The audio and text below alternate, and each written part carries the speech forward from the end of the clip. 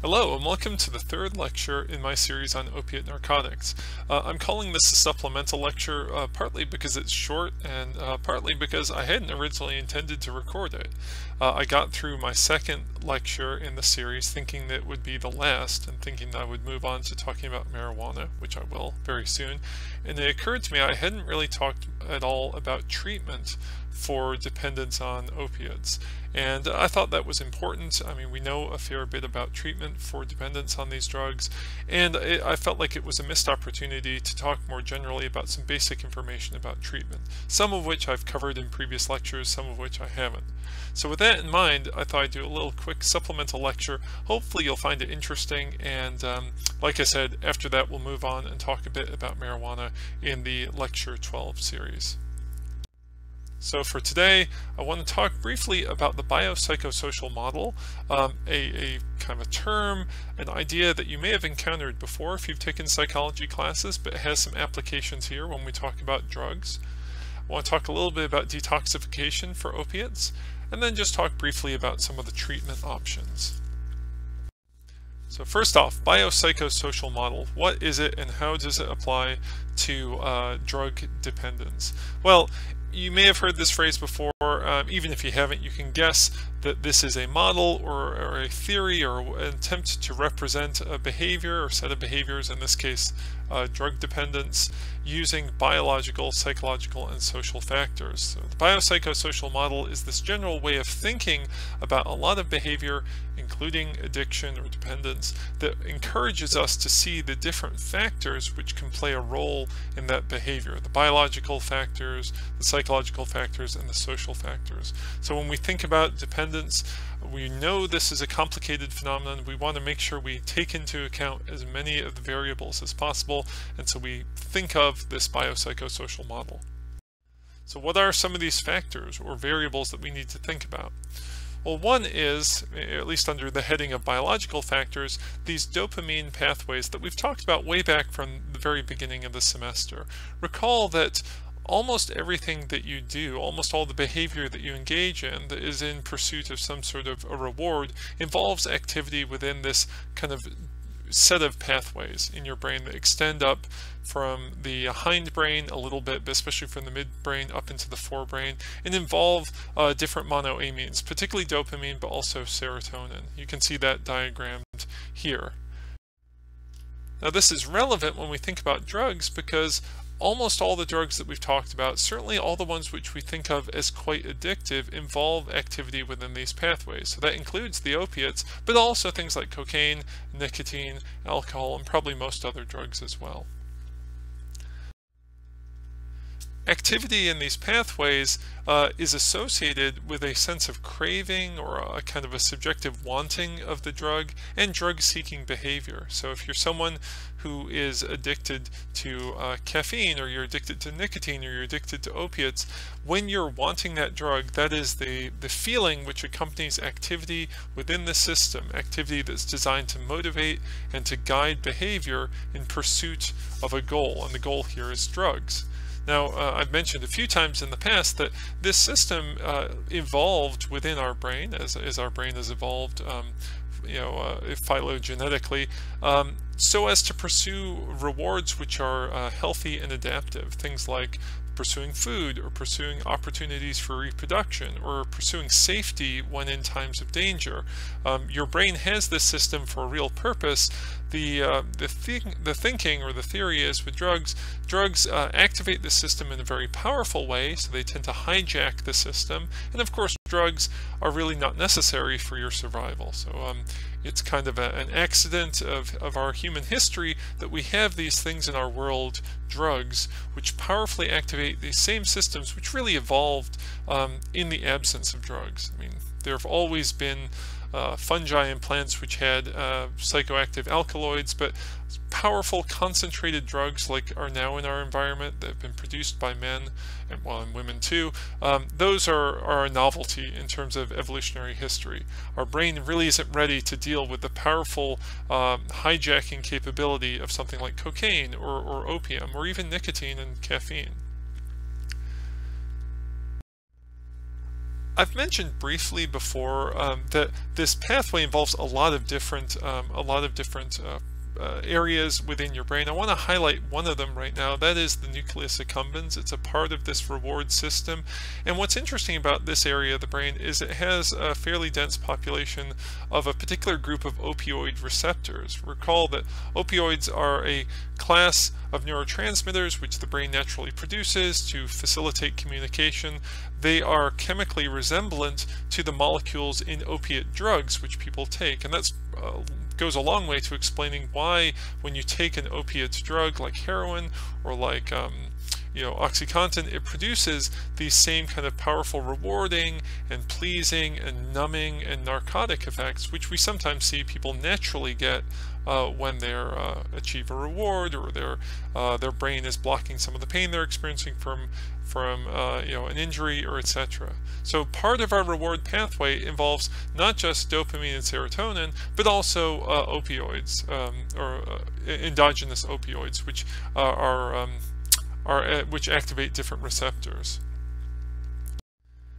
And if you want to, if you want to kind of place a subjective feeling that goes along with the activation of these systems, we might liken it to the intense pleasure that we get, or the intense satisfaction, maybe is a better word, that we get when we do something that's good. When you have a good meal, or you hug someone you love, or you have sex, or when you escape a dangerous situation, there's a sense of good, I did something good. Your brain, in a sense, rewards itself for having done a good behavior, which of course can positively reinforce the repetition of that behavior when appropriate. So every time you have a nice meal, you think, oh, that was so satisfying, I'm looking forward to having my next good meal. Or you have sex and you think, oh, that was wonderful, how satisfying. You kind of are looking forward to doing it again.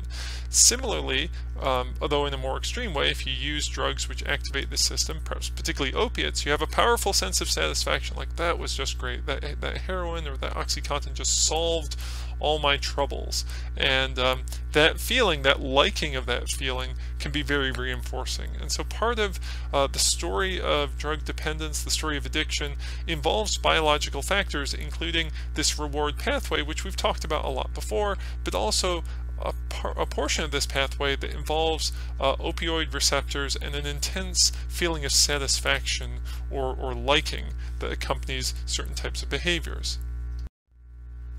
Now, this is relevant for discussion here because some of the treatments for addictions, particularly addictions to opiates and alcohol, involve drugs which are antagonists of these receptors. So drugs which are antagonists, or medications which are antagonists, block receptors. They fit within a particular receptor, in this case the mu-opioid receptors, and they block the endogenous opioids and the exogenous opioids, the opioids in the drug that you're taking, in the heroin that you're taking, from activating that receptor. It kind of blocks that drug activation, which decreases the pleasure associated with use of drugs. So if you are taking, for instance, naltrexone as a medication and you use heroin, it won't be very satisfying for you. Or if you use OxyContin, it won't be very satisfying for you because the naltrexone is antagonizing that receptor system. It's blocking activity within that receptor system. With less pleasure from using the drug, you're less likely to use the drug. These type of opioid antagonists can be useful for managing recovery for opiates, and interestingly also for alcohol. They can also actually be helpful for emergency treatment. So if someone is in a state of overdose, and for instance maybe their breathing has stopped because they've had such a high dose of heroin or a high dose of OxyContin that their brainstem is no longer activated and signaling proper breathing, you can give someone intravenous opioid antagonists to block the effects of the drug and kind of get them breathing again quickly, which can be, in an emergency, very helpful. But those same drugs can be used on a more kind of protracted basis for managing treatment and recovery. So that's an example of a biological factor and the implications that that biological factor has for treatment. So moving on, when we think about psychological factors in our biopsychosocial factor model, one of the things we've talked about a lot, or I've talked about a lot, are the different cues associated with drug use. So, for any drug that we've talked about, if you're using the drug repeatedly, things in your environment which accompany the use of that drug can become conditioned over time through classical conditioning to stand in or represent for that drug, and in doing so can inspire craving. So if you always use heroin by dissolving it in water and then cooking it up on a spoon with a cigarette lighter later on in your life, even though you're not perhaps consciously aware of it, if you see a cigarette lighter, it starts to trigger within you a feeling of craving, because that cigarette lighter, which obviously has many other purposes, has become in your mind associated with using heroin. And there are countless other examples we could make about different drugs for this type of effect. So one psychological factor are cued associations that accompany use. Another psychological factor that I've talked a little bit about are just all the different beliefs and expectations that we hold consciously about how drug use will change our emotions and our behavior. So if you've used drugs for a long period of time, you may see your drugs as a way of feeling good or rewarding yourself, or you may see your drugs as a way of coping with stress, or you may see your drugs as a way of socializing with other people. And this could be true of almost any drug, whether it's caffeine or alcohol or nicotine. If you use opiates for a long period of time, they become in your mind a way of dealing with life's problems, or a way of celebrating life's successes, or anything else like that. These are beliefs that you hold in your mind kind of consciously about your drug use. So the implications here of our awareness or our understanding of these psychological factors in addiction are that we can plan psychotherapies, or we can develop psychotherapies that help to address these psychological factors. So in psychotherapy, we can work on helping people to recognize the cues that trigger their craving, things which maybe they're not consciously aware of, but have been associated with drug use and now trigger craving and make it difficult to avoid using. We can help people to recognize those cues, those triggers, and either avoid them if possible, or deal with them in some more constructive way if necessary. Some cues you could avoid. For instance, if you always use drugs with a particular group of people, you might simply learn to avoid socializing with those people. Other cues are tricky. If you always use drugs when you're stressed out, it's difficult to imagine avoiding stress in your life. That's probably impossible, but you might in psychotherapy learn to manage stress another way, so as to not let it get to such a level in your life as to trigger a craving for drug use. Another thing we can do in psychotherapy is challenge people's beliefs and expectations about drug use and help them to develop new and different and more healthy and less drug use promoting types of beliefs.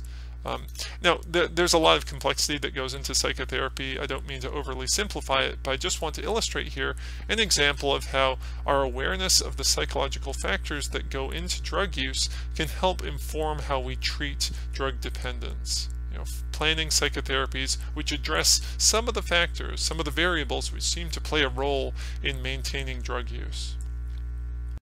Moving on, if we talk about social factors, and I've addressed this a little bit in previous lectures, but it's worth repeating. Peer groups are an important, or play an important role in our drug use or our not using of drugs. The people you hang out with, your friends and your family, tend to influence your behavior, whether you realize it or they realize it or not. If you have a peer group that uses drugs, then at the very least they help you get access to drugs. It's easier to use drugs if your friends have them and can share them with you. Also, their behavior sets up norms or standards which you tend to conform to, even if you don't exactly recognize it on a conscious level. If your friends are all heavy drinkers, it's likely that you'll drink more heavily over time. If your friends all smoke cigarettes, it's easier for you to pick up the habit of smoking cigarettes. If your friends all use opiates together, or if you've become friends because you associate when you all use opiates, the peer group provides access to drugs and support and kind of encouragement for drug use, even if you or the members of that group don't really consciously recognize that. So with that in mind, recognizing the role that that factor plays in drug use and maintaining drug use, we can encourage people who are trying to recover from drug use to seek other forms of social support. So many types of treatment emphasize meeting with groups, either as a part of formal treatment or privately, like in Alcoholics Anonymous groups or Narcotics Anonymous groups, groups of people who get together around a shared goal of not using drugs. Essentially, this provides another peer group for folks who are trying to seek treatment and recovery from drug dependence. It provides a peer group for them, a peer group which won't encourage drug use the way perhaps some of their other peer groups are, or at least have been in their life. So again, biopsychosocial model, it's a way of representing a complex phenomena that is drug use and drug dependence, and also a way of helping inform how we think about treating drug use and drug dependence. Different factors contribute to use: biological factors, psychological factors, and social factors. I've just tried to highlight a couple of them in the last few slides. Ideally, what we would like to do is plan a type of treatment, an integrated treatment that addresses all or most of these factors. That's not always possible, but ideally what we'd like to do is provide for someone medications that help address the various biological factors that may be influencing their drug use, therapy, psychotherapy that is, that addresses some of the psychological factors, and social support that addresses some of the social factors. If we do all that, then hopefully we've got a treatment program that's going to have the best chance of helping someone stop using drugs and maintain abstinence, or maintain, perhaps in some cases, controlled use of a drug. Okay, so that's biopsychosocial model. I want to transition now and briefly talk about detoxification, or detox. I've mentioned this before in lectures about alcohol. I think I even mentioned this in previous lectures about the opiates, but I want to briefly return to it and talk about what detox is. Detox is basically controlled drug withdrawal. We know that when people stop using drugs, at least stop using most of the drugs we've talked about in this class, not all of them, but most of them, they'll go through a withdrawal period. That withdrawal period is characterized by a syndrome, a collection of symptoms which are opposite in a dark kind of way from the active effects of the drug. And because most drugs make you feel good, most withdrawal syndromes make you feel bad. And that's a problem because those negative feelings can either be dangerous to your health, or at the very least they can encourage you to go back to using drugs. So one thing we do in detox is, in some cases, we try to ensure safety. The withdrawal from some drugs is dangerous. So the best example here is alcohol. If you are a heavy alcohol user, especially for long periods of time, and you stop using alcohol, you can suffer from seizures, a condition called deliria tremens, which is kind of a dementing condition where you get extremely confused. This can actually be lethal. You can die from it, although it's, you have to be a fairly heavy drinker and have been drinking for a long period of time. And in those cases, what we might want to do is to help ensure someone's safety by treating them with sedatives like benzodiazepines, managing some of their psychotic symptoms by giving them antipsychotic medications, also helping combat dehydration and electrolyte loss by giving them maybe intravenous water and vitamins. That's a severe case. That's alcohol withdrawal, which can, for some people, be literally life-threatening. That's not true for opiates. Opiates, as bad as they may seem in movies and TV shows, withdrawing from opiates typically is not particularly dangerous to the person's body.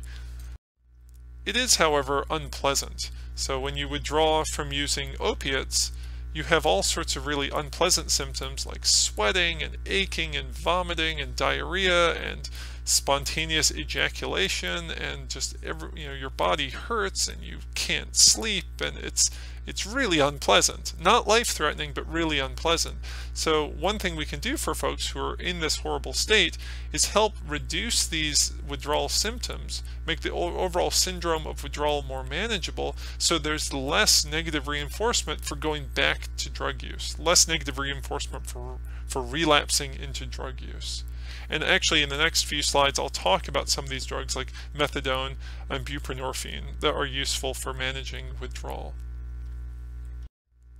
Okay, so with all that in mind, let's just finish up this little mini supplemental lecture by talking about some of the treatment options for opiate dependence. Well, As we've discussed for the other drugs that in this class, there are different forms of counseling or psychotherapy which can be helpful for encouraging people to cut down their drug use or even quit their drug use, helping them to manage relapse if and when it happens, getting ready for the possibility of relapsing into drug use again, which happens typically for folks who are trying to quit or cut down. There are different forms of therapy. You probably don't have a lot of time to talk about all of them, but keep in mind that most of them in some way or another are trying to address some of those psychological factors in our biopsychosocial model.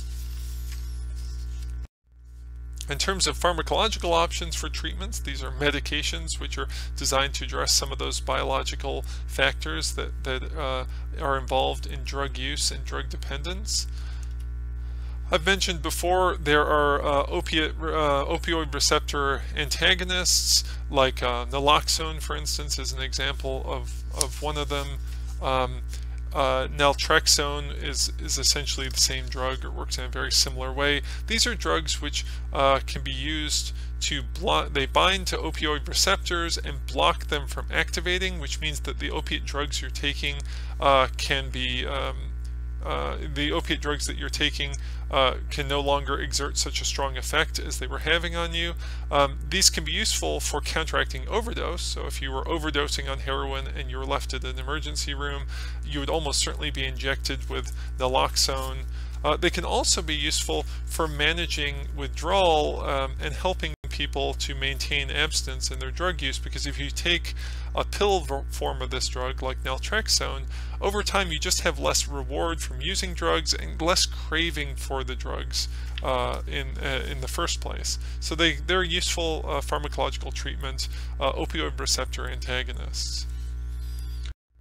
Another treatment approach that we can do is we can give people a replacement drug, like for instance methadone.